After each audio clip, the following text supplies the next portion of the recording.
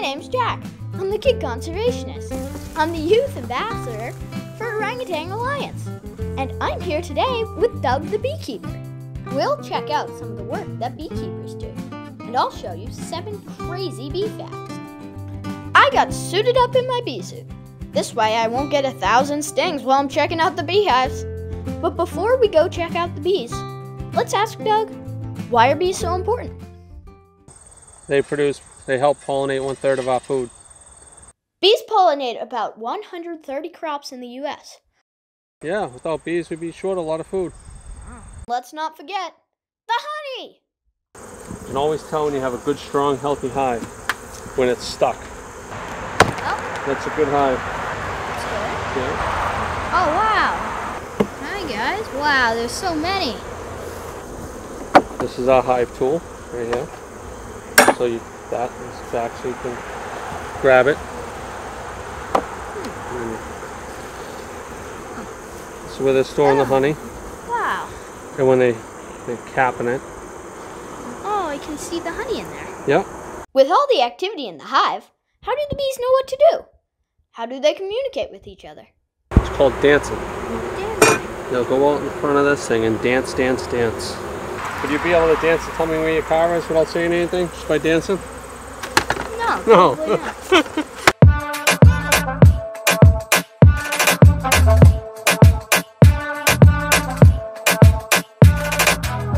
Now do you know where my car is? No.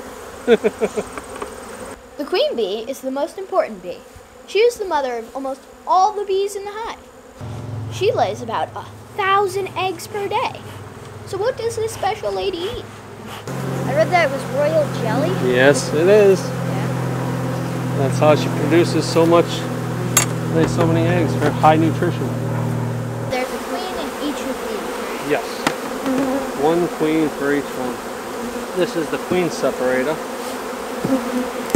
This is so she can't go up into where they put the honey, because I don't want her to be laying the eggs where the honey is. She can't fit through here. Why is that? She gets too fat. Look at all that honey.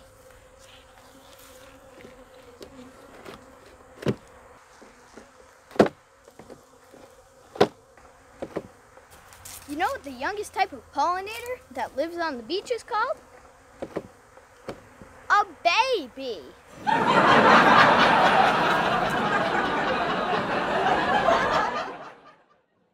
An average beehive can hold around 50,000 bees.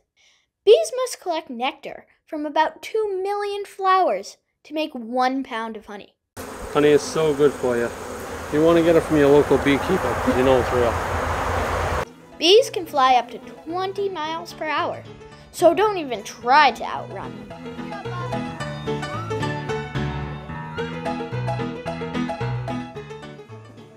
So how can we help keep these bees flying and thriving? Yeah, try not to use pesticides. That seems to be the problem, and plant flowers and vegetables. Yeah, flowers are beautiful. They'll help feed the bees. I've always been nervous around bees, but they shouldn't be feared. They're just trying to do their job of pollinating and making honey.